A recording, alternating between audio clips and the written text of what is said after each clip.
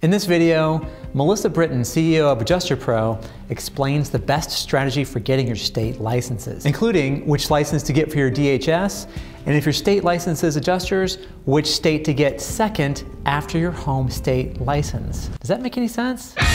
You're watching the Property IA Show. This video is sponsored by Kaplik. As insurance adjusters, we need to be covered by insurance. Get the free guide at cplic.net/AdjusterTV and by the IA firm CCMS Associates.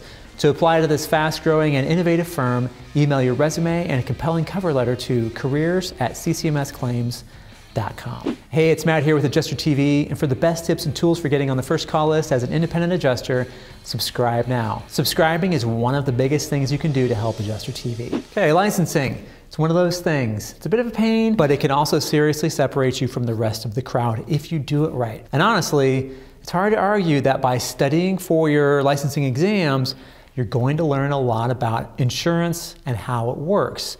Kind of important for us as insurance adjusters. Coming up, I'll go over the first 5 licenses you need to get as a property claims adjuster if you're doing CAT. But first, did you know that as insurance adjusters, we need to be covered by insurance? We're writing estimates, climbing ladders, walking on roofs, and mistakes can and will happen. What are you gonna do when something goes wrong? Kaplik it. Let me tell you about my friends over at CPLIC, or Kaplik for short. Kaplik is an insurance company for independent adjusters formed by independent adjusters. They understand our job and the potential problems that can arise. If you want help understanding what coverages you need, head on over to cplic.net/AdjusterTV for a free download that will explain the common types of insurance for adjusters. So an adjuster needs to get their home state license first if your state licenses adjusters. If your state doesn't license adjusters, then you would need to get what's called a designated home state license. That license is going to act like your resident adjuster license, but just you're from a state that doesn't license adjusters. Reciprocity is a great example of something that brings people to our site. It's so hard to know the rules about each individual state to the point where we've created this big reciprocity map that's on our site. You can go there, you can click on your state, and it's going to show you exactly which states are reciprocal with your state. Sometimes that you won't need to take any additional courses, but just knowing, okay, I can go and get these ones right off the bat is really helpful. There are a few states that don't have any reciprocity. So just to name those, get those out of the way: New York, California, Hawaii. They are not reciprocal with other states, so you are going to have to go and actually take their exam in order to get your license there, whether you have your home state license or not. You could have 20 licenses and still need to go take those exams. New York is a great example of a license that has become something that's really valuable. And the reason it's valuable isn't because necessarily there are a lot more claims in New York, but there are a lot fewer claims adjusters in New York because that license is difficult to get. You have to go take the state exam. The state exam is difficult, and so a lot of people just say unless they absolutely need to have a New York license, they just don't bother with it. And so New York has become what we've called in the past the golden ticket of licenses. We have our New York exam prep course that we spend a lot of time just making sure that it's up to date and is getting the job done. We evaluate it regularly. We request feedback on that exam a ton from our clients, from our independent clients, from our carrier clients, so that we can just put any feedback that we get right into that course and make sure that it's doing the job to get people through that exam on the first try. We've had a lot of really good success with our New York course. In a similar fashion as to how we provide licensing and compliance training, we also really work to make sure that people know exactly what they need to do to get their license.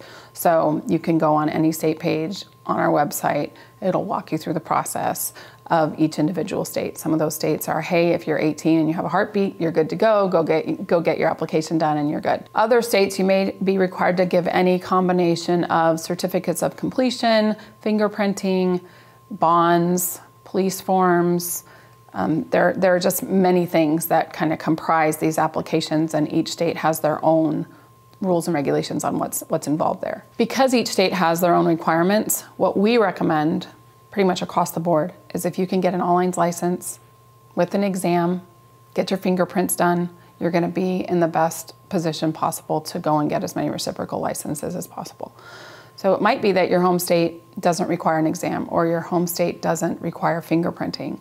Most of the time, we would encourage someone for their second state to choose a state that does require an exam, get an exam under your belt, choose a state that does require fingerprinting, so you have your fingerprinting under your belt, and then you can move forward and get the reciprocal licenses by having your home state license, having an exam complete, and having your fingerprinting done. So eventually, you're going to want to get as many licenses as you can. If you do daily, locally, you may only need to get your home state and maybe a couple of neighboring state licenses.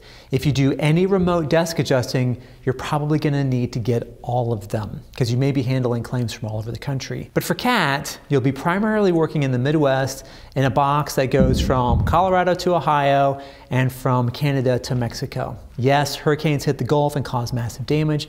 Wildfires burn up California and the western states. But to get started right now and be instantly deployable for the most common storm types, which are going to be wind and hail, you'll need to be licensed in the heart of the country first. So you've got to get your home state license first, if your state licenses adjusters. That's the one that you have to get first. You can't live in Minnesota, which licenses adjusters, and get your Texas license first. They're not going to let you. If your state does not license adjusters, and there are quite a few states that don't, including Colorado and Illinois, believe it or not, then you'll want to get your designated home state license or your DHS license. After you get your home state or DHS license, then you go after these: Texas, Oklahoma, Indiana, Minnesota, New York. The first 4 of those licenses will cover you for most of the Midwest, and New York will make you very desirable to IA firms because it's kind of a challenging license to get, and not many adjusters have it, which is kind of weird since New York is one of the most populous states in the US. As far as your DHS goes, right now Florida is the state to go to get your DHS. AdjusterPro CEO Melissa Britton will explain why in a moment, but first, are you looking for an IA firm where you're not just another number? Let me tell you about my friends at CCMS Associates. Adjusters at CCMS call it a big mom and pops firm because in spite of their fast growth, they still keep that family business feeling. The CCMS family is dedicated to training and developing a talented adjusting team. If you would like to become a part of the family, email your resume and cover letter directly to careers@ccmsclaims.com. Here's Melissa to explain the best strategy for getting your DHS and why Florida is your best bet for your DHS or second license after your home state. Currently, there are 16 states that don't license adjusters, or at least independent adjusters. And so, like I said, we would recommend a DHS license for them. There are lots of options for a designated home state license. The things that we would say to people that you should take into consideration when you're looking for a good DHS is, does it have pre-licensing? Do you take an exam? Does it require fingerprinting? And what's the speed you're going to get your license back? Weighing all of that, what we recommend is Florida. There are a couple states that you might get your license back a week earlier than Florida, but Florida checks all the boxes. So you can take a pre-licensing course with exam, so you don't have to go and sit for a state exam. It requires fingerprinting, but fingerprinting is fairly easy to attain in Florida. Because it has the exam component checked off, that's big for reciprocity. And then it usually is about a week to 2 week turnaround time. So you can take your course, maybe that takes a couple of weeks, you finish your exam, you get your fingerprinting, and within 2 more weeks you have your license, which is pretty amazing to be able to start to finish 1 month and you're ready to handle claims. In Florida, you will need to be appointed. So if you work for a carrier, they're going to handle your appointment. But if you don't work for a carrier and independent, you're going to want to make sure that you self-appoint. You can do it online. We walk you through on our website kind of the process to do that, but it's just one more step that you're going to need to make sure you do before you go to work as a claims adjuster in Florida. To get licensed, visit AdjusterTV.com/AdjusterPro now. Go! If you enjoyed this video, you'll love riding along with us on AdjusterTV Plus. Myself, Chris Stanley, and Guy Grand from Veteran Adjusting School and others will show you how to handle claims with confidence.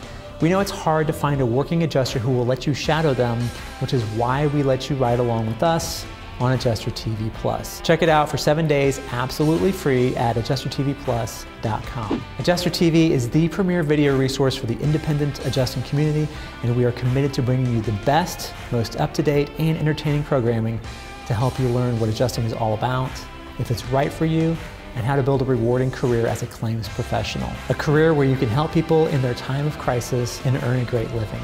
For much more information about becoming a successful, property or auto claims IA, including many more videos, free tutorials and webinars, the best gear and software for claims, and industry news and IA weather reports, head on over to AdjusterTV.com. And as always, thank you so much for watching and have a great storm.